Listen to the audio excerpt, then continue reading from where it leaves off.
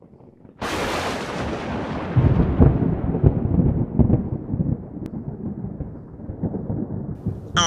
are we back at Fry's? Yes, we're back at Fry's. Yes, sir, we are at Fry's Electronics in Woodland Hills, California on Canoga Avenue. Fry's Electronics seems to be in the spotlight. Everybody seems to be talking about it. I'm noticing everybody else's videos, all they do is go up and down the aisles showing you how empty the shelves are. Well, my videos, I like to talk about the themes. This particular theme is Alice in Wonderland. But hey, don't get me wrong, I did a video on the Burbank Fry's Electronics and I concentrated a lot more on the theme, with some segments talking about what I've read on what is happening with Fry's Electronics. But in this video I am going to talk a lot more on what I have read on why Fry's Electronics is either going down or is revamping their stores. Unlikely, but it seems to me that at some of the locations they could turn them into large warehouses where they could do the at-home shipping, a lot like the Amazon people. Get a shot of this parking lot, but hey, you can get in before the Christmas rush. Of course, there's nothing in there to buy. I also wonder if they might try to consolidate their inventory and turn it into a store a little bit more like the IKEA store, where you can kind of see some of the displays and then maybe go to a certain station and pick your orders that way and they can bring them up to you. Let's go on in and check out the theme through these doors. Oh, don't cry. There'll be a place for you. We'll find a place for you. Where is all that water coming from? Hey, wow, a 60s flashback. Ooh, love the color scheme on that. Oh, it's a wishing well. Hey, maybe we should put some coins in there and see if we can wish that they stay in business. Oh, that's where all that water's coming from. Shame on you, little girl. You got your knickers dirty. Okay, maybe none of this is so damn funny, so let's get serious. I'll pick here to get into some of the real hard facts of the information that I have looked up about what's going on with Fry's Electronics. And let me tell you, it's not pretty. So I'm going to start at the beginning, where the father, Charles Fry's, had a supermarket chain that was very successful. It all started in 1972 when Charles Fry sold his grocery supermarket chain for $14 million to Kroger. He gave $1 million to each of his three sons, who started Fry's. I've got to say, I love some of the creations of these statues. I mean, God, look at some of the facial expressions they have. As you walk through the stores and see their empty shelves, there are a few various reasons why this is happening, and I'm going to get into that in a moment. And as we are passing these chess pieces, I'm wondering if you've noticed the floor being black and white, just like a chessboard.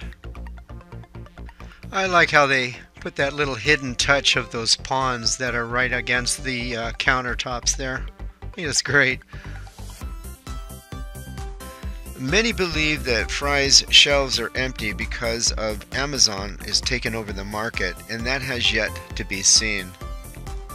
Another reason that Fry's gives is they are changing vendors and getting away from the Chinese market. However, another good reason could be that after 5 years of litigation stemming from high-profile money laundering arrest of a past vice president at Fry's Electronics who had a gambling problem.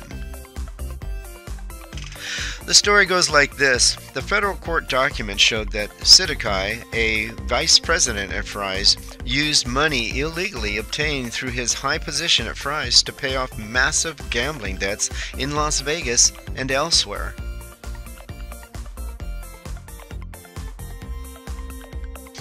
As a child, growing up, and I never even knew it until I got older, my parents never read me a nursery rhyme. I didn't know any of this stuff when I was a kid, and I have to say, looking back, hey, thanks Dad, thanks Mom for not telling me about this stuff. Okay, now this is just a little bit scary. I mean, you have to ask, lady, what are you doing with that flamingo? Phoebe Micro in Fremont, for example, claimed at one time that Citicai owed them about $10 million in unpaid orders. In 2011, Citicai was sentenced to 6 years in federal prison after he pled guilty to money laundering and wire fraud.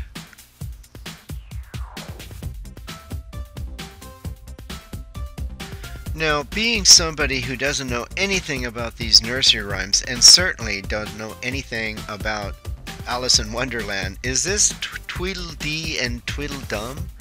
I'm sure you'll tell me the correct names in comments. Now, this has to be my most favorite statue in this whole store. I mean, come on. Doesn't that look like your mom? I mean, when I look at that statue, I can hear her say, "Turn that music down!"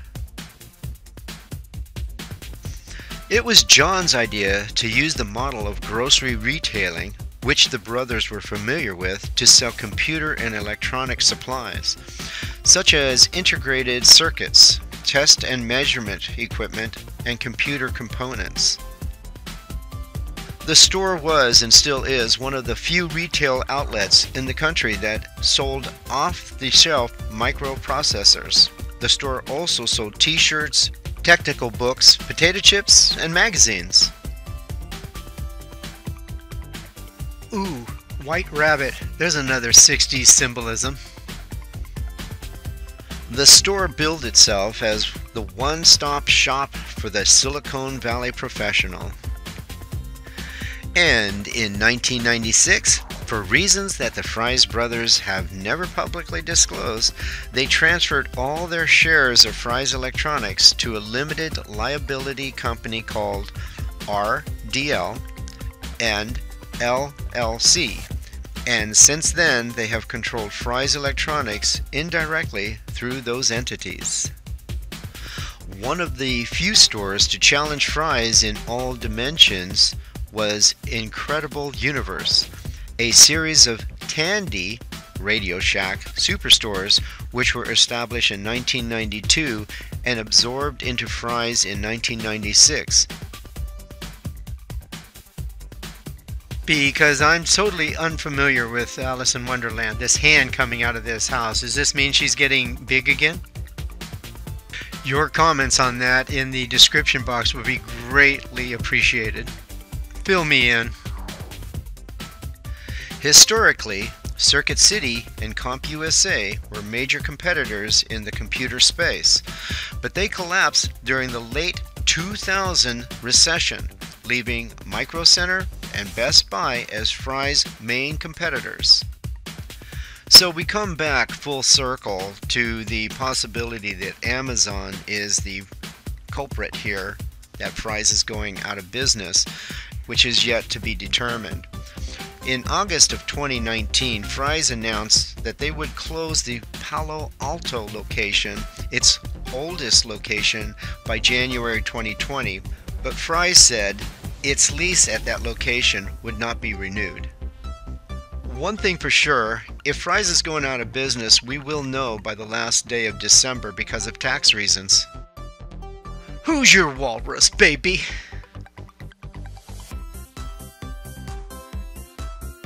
Yikes, there's a face only a mother could love. God, that's gonna give me nightmares. Alright, mushrooms. Anyone for mushrooms? But that is pretty clever how they use mushrooms to hold up the tables for the displays. The reason why I brought up tax is most companies do their business from April 15th, well, April 16th to the end of the year. So they're going to want to show profit and loss margins for the IRS. That's how corporations work. So, is Fry's going out of business? We're really not going to know until after December. If they're still in business in January of 2020, they're staying in business and they're just revamping and getting new vendors for merchandise. I have to give them credit though. If they've been staying in business without selling anything this long, all I can say is, wow. What do you think about this? I would love to read your comments. If you have ideas of videos I should do, tell me about them in the comment section. Love to read them. I hope you enjoyed this video. If you did, give it a thumbs up. I hope you will subscribe to my channel by clicking the subscribe button. Click on the bell to receive notice of future videos. And I'll see you in the next one.